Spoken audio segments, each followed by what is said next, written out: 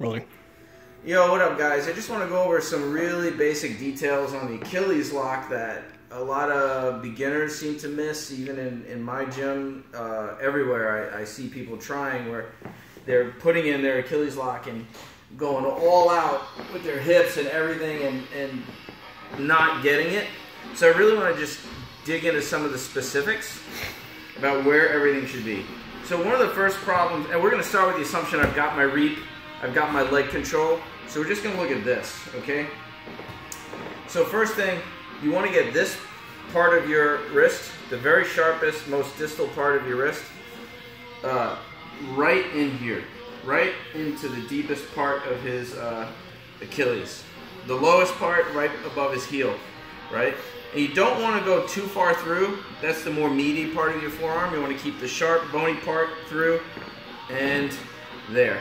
Now, this next part that people mess up is they just squeeze, right? So if my armpit is up here, I'm basically just compressing his ankle, and that's why we end up having to activate our hip more to get the lock. But really we want this wrist to be a fulcrum and to drive his foot downward. So really your armpit should be here, just like on a toe hold, right? So you don't want your armpit to be any deeper than, say, about here.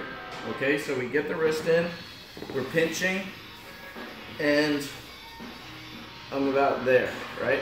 Next thing is look at the position of my forearm. It's on top of his heel, almost the opposite of a heel hook, right? So a heel hook, my forearm would be this way. For the Achilles lock, your forearm should be on top of it, pressing it to your ribs to keep it from being able to rotate, right? So if my wrist is in the right place, you should only be able to see my knuckles because the sharp part of my wrist is there. My forearm should be over his heel so I can press it down, and my shoulder should be just on the lower part of the instep, not only on the toes, but just above the toes, right? So I can really use this fulcrum. So now you do all three. I'm going to rotate this bone into him. My forearm prevents the rotation of his foot by pressing on the heel, and then my shoulder rotates back. My shoulder is what pushes the foot into the Achilles, into my wrist, right? So this is when you know you have a really good one. I don't really have to arch my back or drive my hips. It's all about proper position here, right? It's when you're too deep or too high on the leg or too low on the, too high on the foot, that you have to really start driving your hip in, right? That's the classic, oh, it's just a pain move. But when you're here